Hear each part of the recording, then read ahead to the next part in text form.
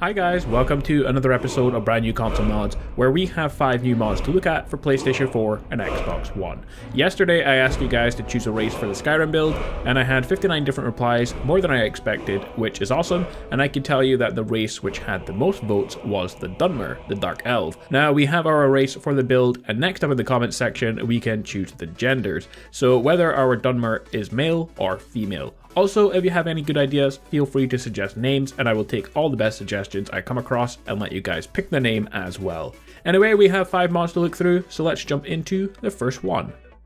Artificial Hydras are very rare, and this mod only adds one non-respawnable Drakian Hydra. There is a Nordic dungeon inside the mountain of High Hrothgar. The monastery of the Greybeards protects the secret door that is in the end of one of the halls, and it's guarded by a new Greybeard keeper. The tomb is almost destroyed by the incredible destructive power of the longtime captive Chimera and her minions. The Greybeards and Paarthurnax managed to imprison the beast a long time ago in a terrible battle when several Greybeards died during the fight. Being the order has so few remaining, it was decided too risky to fight the beast, and so instead they locked it away forever. The beast's keeper will no longer let you pass into the dungeon in case it escapes. If you want to pass, you need to choose whether or not to kill the Greybeard, or the gatekeeper can be simply pickpocketed as well. Inside the dungeon you will have a great boss fight, and is designed to be extremely tough for you to kill. The Hydra is tough, but a constant supply of fiery enemies is going to be very tough to deal with as well. If you do manage to kill this flaming beast and his minions, loot his corpse or rewards, including a new helm, which is the Drakian Hydra head. Increases fire resistance by 40% and fire spells do 25% more damage, plus dragons do 25% less melee damage to you. Overall, it's a cool mod, adds a new beast but gives it some lore, which is awesome, and the helm, while not the most aesthetically pleasing, does have good enchantments on it. I think it's definitely worth trying this one out for yourself, as it was a lot of fun. Next up guys, we have the magic run fix. This mod is a simple one and fixes the animation that you have while running. When you have magic equipped, essentially it removes the stupid looking running animation that you get, and it gives you back just a regular run, because why would you need to run differently when you have magic equipped anyway? A nice mod, because I agree, the magic animation while running is very strange. Our next mod is called Skybit, Retro Skyrim Overhaul from Sarcastic Dragon. This mod replaces thousands of textures in Skyrim with pixelated ones instead.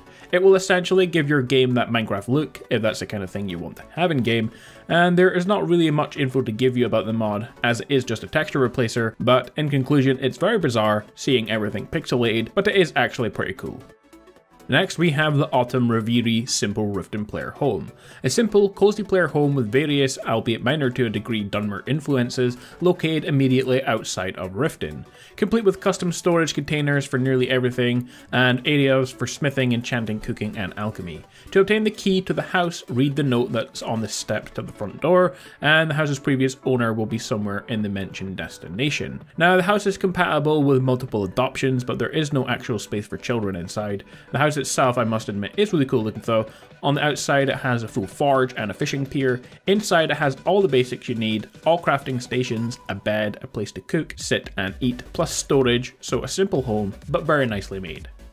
For our final mod, we have the Magical Staves and Staff mod, and this mod is from the same author who makes the Magical College of Winterhold, one of the game's most popular mods, and this mod is in fact an add-on to the Magical College of Winterhold, and is designed for improving staffs in-game.